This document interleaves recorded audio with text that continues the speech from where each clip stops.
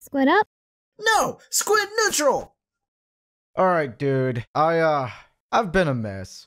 I remember when I posted that face reveal video way back when. It was kind of like my attempt at getting ready to put myself out there in a way. Then COVID hit and I'm like, oh, well, time to hide away again. Now, I'm very good at being a basement dweller who does basement dweller things. So when the pandemic happened, it only amplified it by a lot. Like, I never leave my house. And being the fat ass that I am, I used that fact as a crutch to tell myself, oh, no one's gonna see me outside. I have an animated avatar, dude. Who cares if I put some extra pounds or stop shaving my face, okay? Let me let loose a little bit.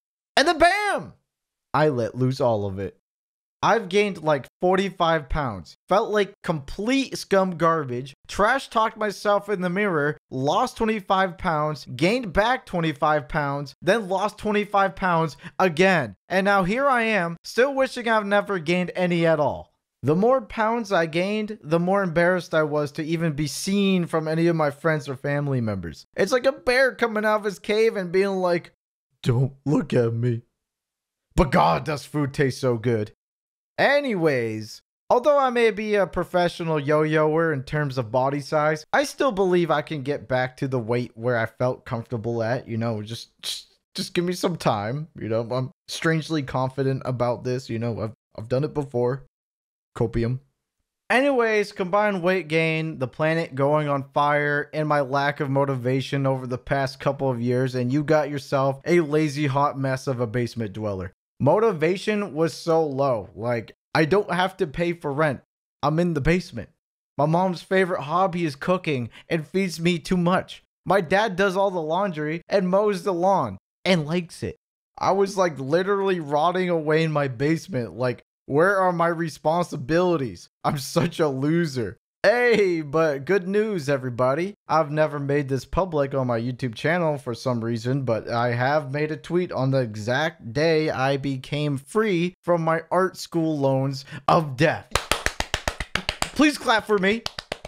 Don't make my mistake. Oh, right. Japan. Yeah, I live in Japan now.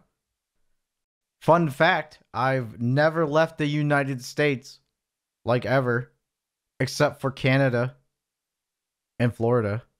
Another fun fact, I was supposed to go visit the land of the rising sun as a fun vacation trip, you know, like right before COVID hit, but then everything spiraled out of control and Japan closed the borders. That seemed like forever and was like, stay away, you filthy gaijin weeb. But that's okay because like there's more dire things happening, like people are dying and are literally losing their jobs. Then all these Goombas online would keep on producing mad FOMO to the point where I could not watch it any longer. Them talking about onsens was the last straw.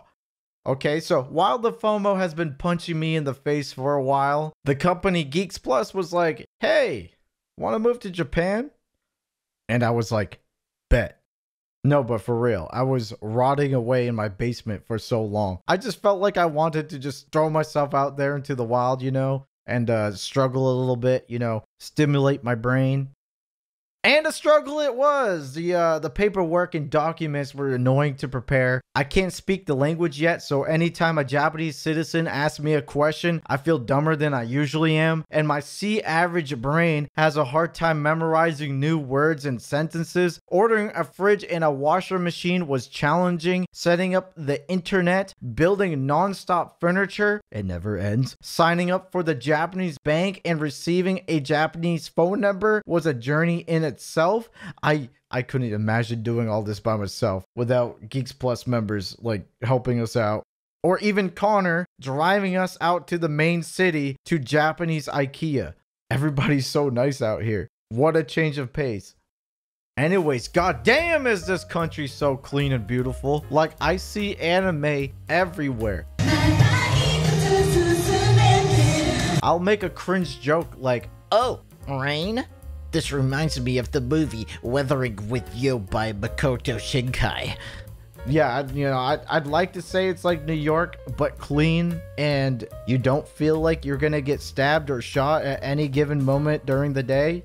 Also, there's no grid system, so it makes for some interesting alleyways. My favorite part about Tokyo, besides food, is the fact that I can walk everywhere again. You know, in the States, everywhere besides New York is geared towards driving to your destination, and you really have to go out of your way to get any sort of exercise. I can walk 10,000 steps easily because the city is so well designed around subway stops, okay? Like, my feet were dying for the first 2 weeks, but now I feel like my legs are superhuman at this point. You know what I mean?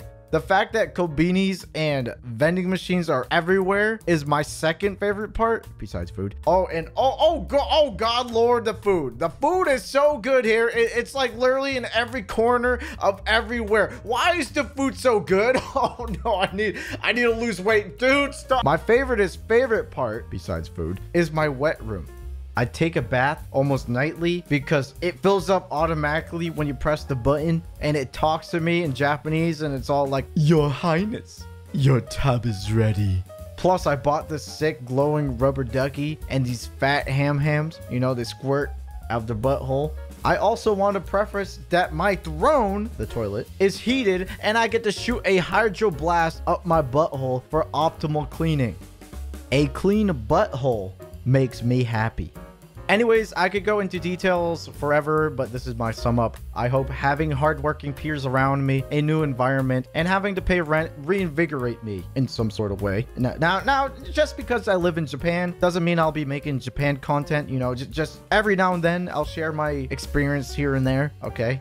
I'm still gonna draw and animate, you know, while I'll also attempt to experiment with some new things here and there. Just same old, you know. But be sure to follow me on social media like Instagram and Twitter, and hopefully I can show you weird or beautiful stuff. And I also might start streaming, so go ahead and follow that too. And I'll see you later, you barnacle scum in Japan.